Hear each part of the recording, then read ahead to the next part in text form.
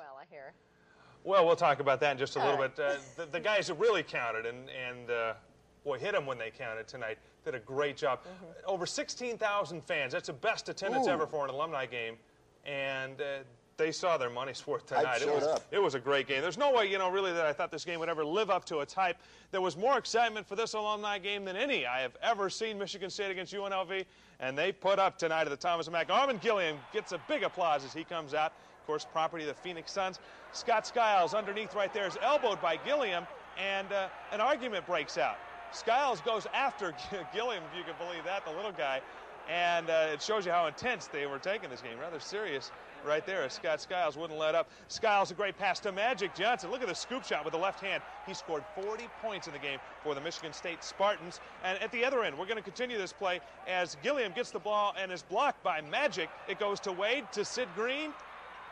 Great pass for the easy slam dunk for the Runnin' Rebels alumni team. Scott Skiles, the leading scorer in Michigan State history, hits this baseline jumper right there as Michigan State leads by 7 at this point. Anthony Jones picks up the loose ball to Banks. Great pass to Reggie Theus. Theus led all scorers with 42 points. And watch him see if the Rebels can run right here against Michigan State. They do indeed. Anthony Jones with a scoop off the pass from Reggie Theus. Magic says, come on, somebody get on Anthony Jones before he beats us here. Skiles, a great pass to Greg Kelser, who lays it up and in. You're going to see another pass. Skiles to Kelser to Kevin Willis for the power slam dunk, the tomahawk jam. It was 60-55. Spartans led at halftime over the Rebels. Second half, things got more intense. Theus on the break with the easy layup right there. I mentioned he had 42 points. And a crazy play right here. Coming up, loose ball, and Sid Green grabs onto it. Skiles eventually gets it. Forward to Kevin Willis, and look at this, another slam dunk. He holds onto the rim, and he gets the jam. That made it 116-107 with about 2 minutes left. The Rebels mounted a tremendous comeback here. Armin misses, but Sid Green tips it in. And then Reggie Theus with a three-pointer, but it came up just short, 122-118. The Rebels lose this ball game to Michigan State. After the game, Sudden Sam Smith talked about the loss. Tonight our case was everybody trying to just do their own thing instead of trying to get something like matching them. They had plays, they played together, let one guy control it. And they didn't outplay us on plays. They had plays, we didn't.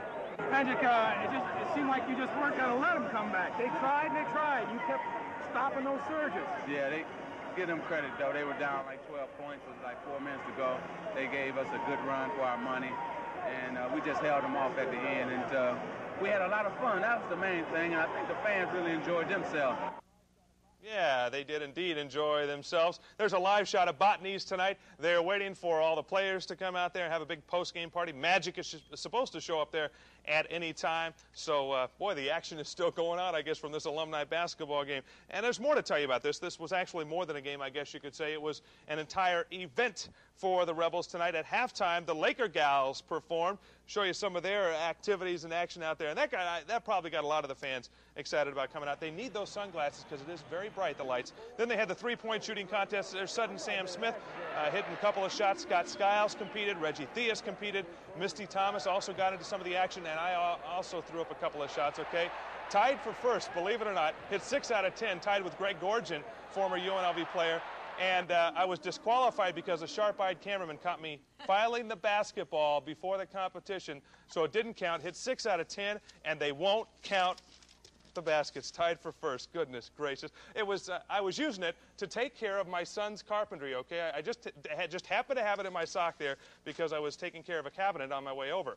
How's that for an excuse, huh? The Stars had their 3-game win streak snapped tonight. 6-2 Albuquerque wins at Phoenix. Beat Tucson again tonight. So that means the Stars are 2 games back behind Phoenix with only 4 games left in the regular season. Major League scoreboard for you quickly here. The Dodgers lost tonight to Montreal. The final there was 2-1 in 12 innings of play. Also, let's see, New York shut out San Francisco 4-0. Philadelphia over San Diego 8-1. Chicago beat Cincinnati. In fact, all the Eastern teams beat the Western teams tonight in the National League. Pittsburgh was a winner over Houston, and St. Louis beat Atlanta. The Angels and Orioles in the American League action. Let's show you this. Brian Downing in left field makes a great effort to get this ball, but it doesn't get there. A couple of runs coming to score for the Orioles as they go on to win it 6-5 over the California Angels tonight as they keep slipping back in the American League. They didn't slip back much because Milwaukee beat Minnesota tonight. Also, Kansas City over Chicago 9-3. Oakland beat Toronto. Texas beat Detroit. And Boston, Cleveland were rained out. And Seattle 10-4 over New York. We got time for some exhibition football for you tonight in Seattle. The Lions against the Seahawks. Debut of Brian Bosworth. The Boz going at it for Seattle, number 44. He's not going to wear that jersey for long because it's not a linebacker number, but he wore it in the exhibition. Look, is he fired up there or what?